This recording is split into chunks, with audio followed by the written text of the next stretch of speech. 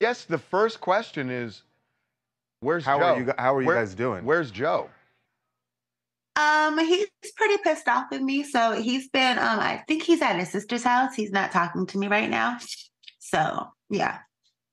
Keisha, how long ago, obviously we saw in the video that Joe's saying he had no idea that you had this account.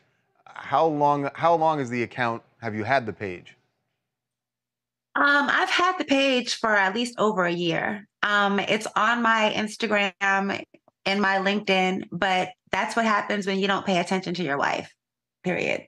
Um, and, you know, he has a friend that he's been entertaining, and she decided that, she wants to really put a bigger, wedge in our relationship. So she went digging around my page and was like, oh, do you know that she has this?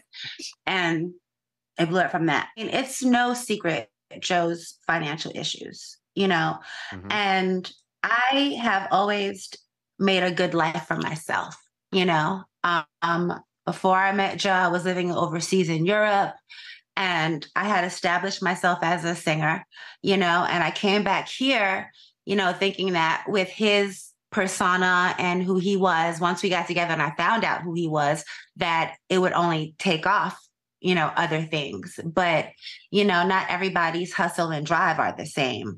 And depression is a serious thing also. So, I've been just like, supporting and dealing and going through his trials and tribulations with him.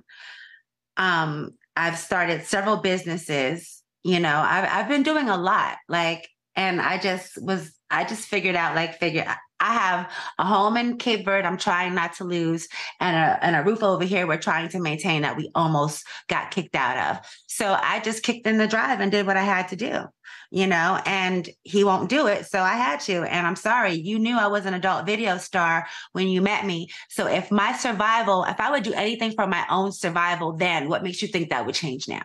When I retired from the adult industry, I promised myself if I don't sing, I don't eat. So when, my music career wasn't popping here when I left Germany and I stayed here for him, I figured, I would, start a business. I started a puppy friend social club business, a dog sitting business. And then COVID happened and that screwed everything up. I have a moving company, that he actually works for me. Like he works for my moving company. I'm tired of being the one to figure shit out. So I figured it out the best way I know that can maximize the money that needs to come in, because I'm tired of living you know, I'm tired of Yeah. living minimal, it's not fair. And I don't understand how you could have had such a maximized life and be so content.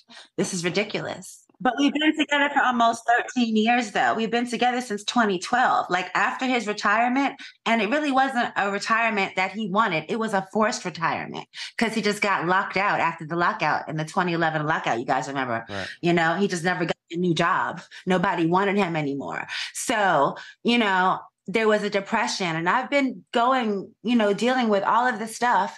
And I'm sorry, I'm not sorry for what I'm doing. I'm just sorry that he can't understand that that wasn't a selfish decision. It was a decision that I made. I made an executive decision when my man wasn't taking the lead. I really love Joe.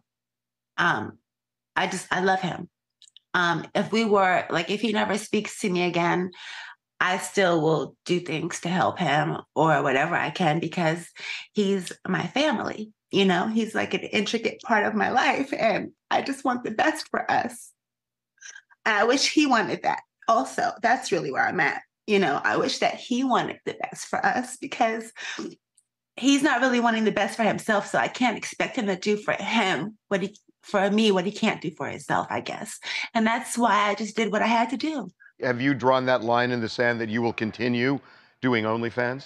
Unless something else happens that, changes that. No, I'm going to continue my OnlyFans. I think as a couple and just him individually, he needs counseling to help find out how to re-find himself and find his new place in the world.